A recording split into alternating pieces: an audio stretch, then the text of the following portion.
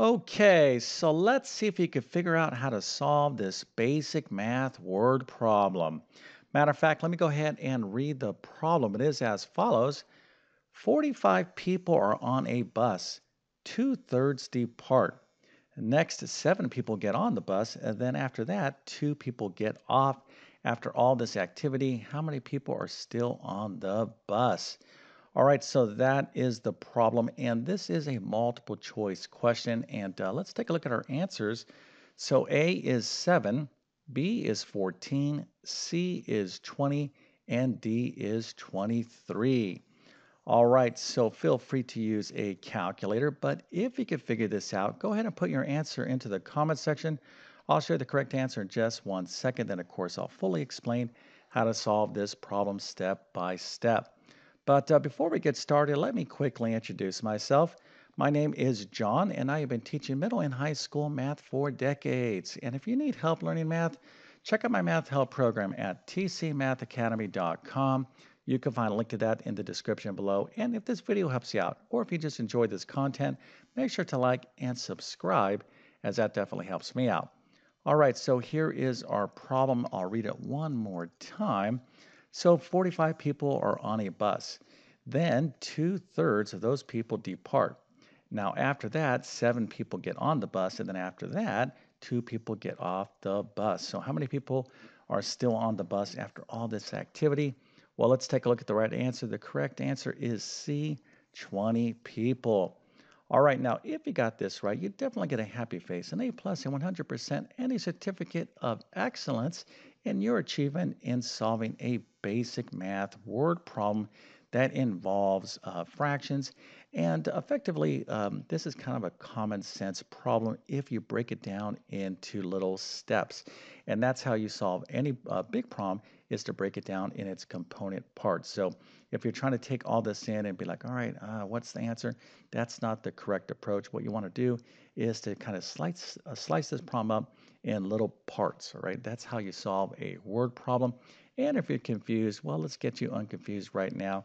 So here is our problem.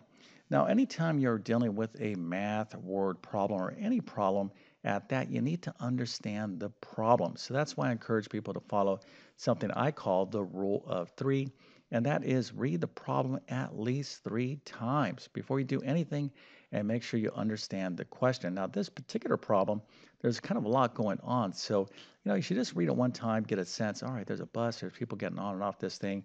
All right, so that's the first time. The second time, try to identify the question. Now, how can you know where the question's at? Well, just go to the question mark and kind of back up from there. So we want to know how many people are still on this bus and then read the problem again.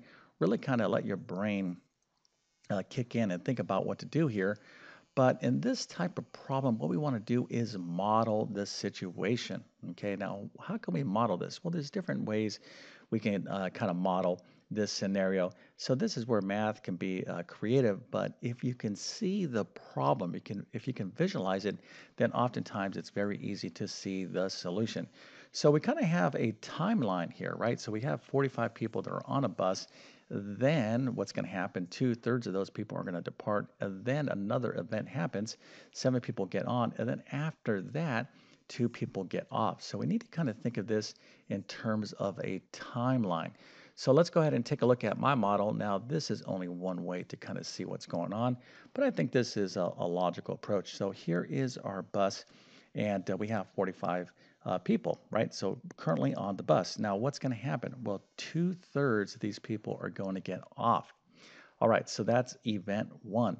Now, after that, seven people are going to get on the bus. And then after that, two people are going to get off the bus. So if you can kind of just take this as one little math problem at a time, you can get to the solution, assuming you know how to work with fractions.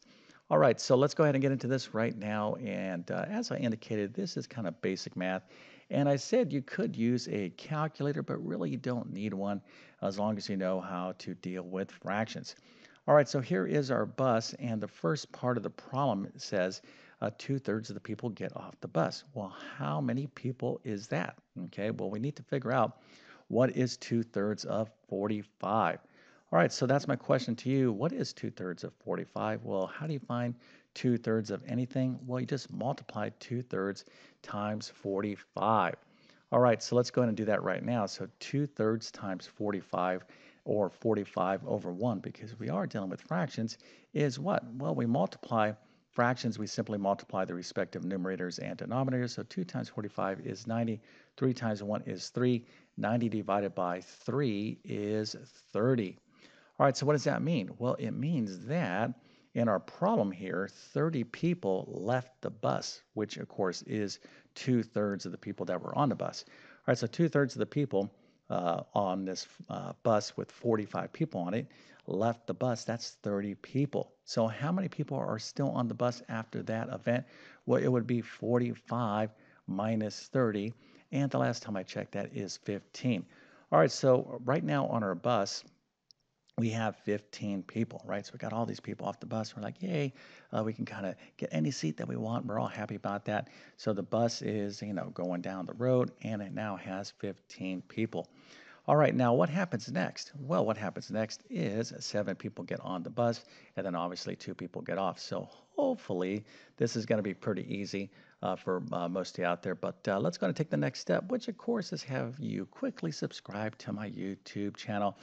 Now, I definitely need your support. I've been on YouTube for 10 plus years. I have like 3,000 plus math videos. So if you like my content, all these videos I made for your benefit. Okay, so in other words, if you're in geometry, algebra 2, algebra 1, basic math, maybe calculus, trigonometry, I have a lot of content, and I really try to spread out my videos between, across the board from basic math to more advanced math. But if you want my best math instruction, well, check out my full main math courses. You can find links to those in the description of this video. But again, as I indicated, I really try to kind of spread things around, but I really enjoy teaching basic math because a lot of people are getting back into math after many years of being away from math. Right? I'm like, the last time I was doing math, Mr. YouTube Math Man, was like 1972.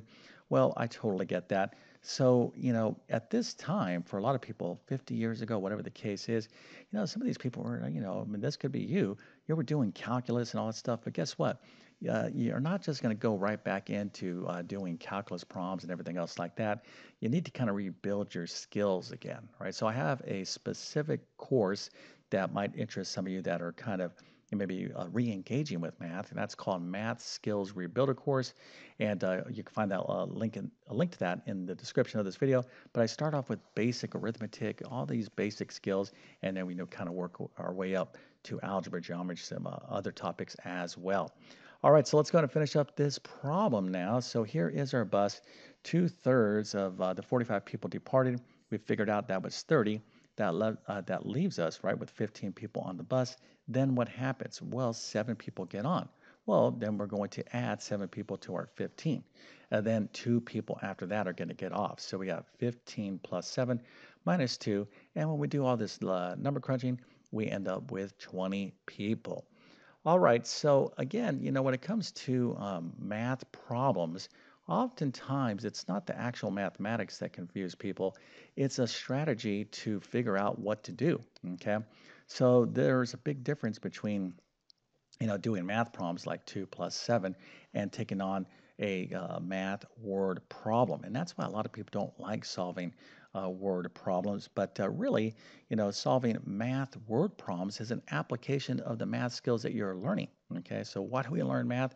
Not to do a bunch of homework and, take tests, whatnot. It's to solve problems. But hopefully this little video was interesting, and hopefully you learned something. And if that's the case, don't forget to like and subscribe. And with that being said, I definitely wish you all the best in your math adventures. Thank you for your time, and have a great day.